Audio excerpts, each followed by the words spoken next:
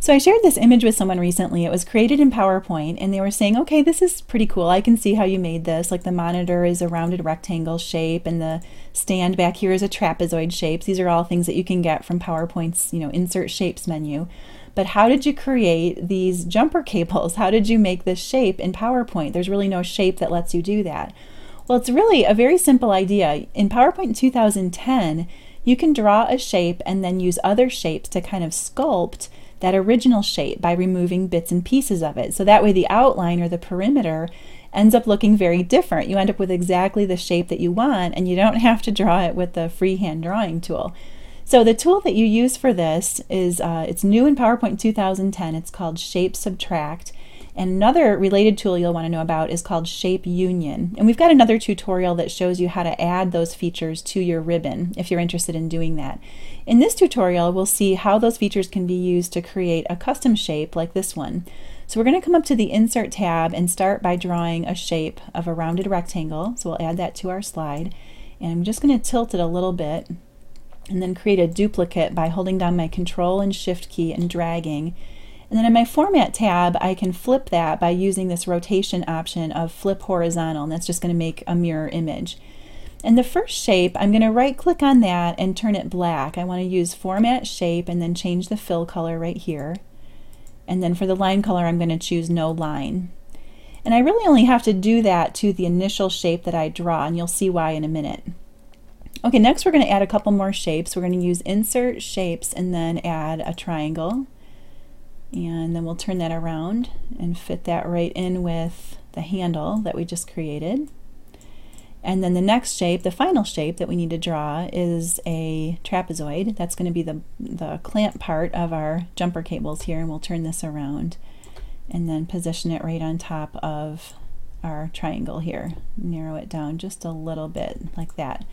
Okay, and the next step is we're going to weld these shapes together using that new feature called Shape Union. So I'm going to select the black one, and then I'm going to hold down my Shift key and select the other shapes that I drew. And up here on my Format tab, I've added that new feature called Shape Union. And when I click on that, what happens is that creates a single shape out of all those shapes that I selected. And it uses the attributes of the first one and applies that to all the rest. And that's why you're seeing that they all turned black. And now we can knock out the parts of the shape that we don't want. So for example, this circular area right here, we can just draw a circle, use Insert Shapes, and then draw a circle onto my slide. Actually, I'm going to draw two of them. Make the second one a little smaller. And I'm going to position that right here. This is the part where I want to, knock out the black from my shape.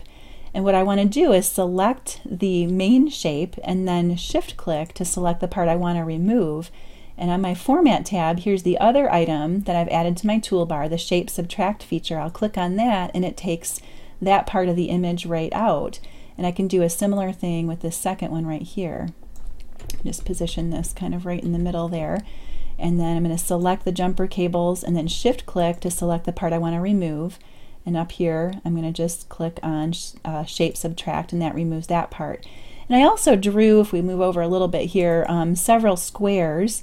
I'm going to use those to remove a part of this middle area here to make it look like the teeth of the clamps. I'm going to select all of the squares, and then up on my Format tab, I'm going to use the Shape Union tool to turn them into one shape. I'm going to stretch them out a little bit here and move them onto my clamp. And I think I need to move them to the front, don't I? So I'm going to use Bring to Front so we can see everything.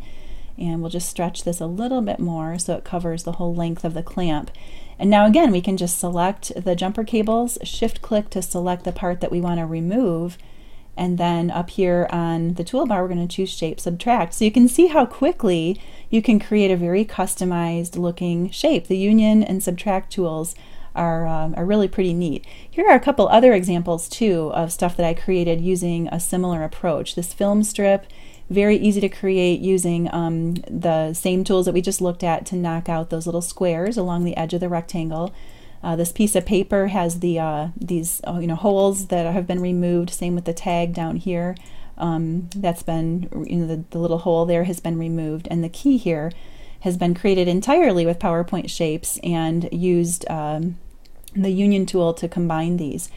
So if you're interested, you can check out our other screencast about how you can add these new PowerPoint 2010 tools to your toolbar.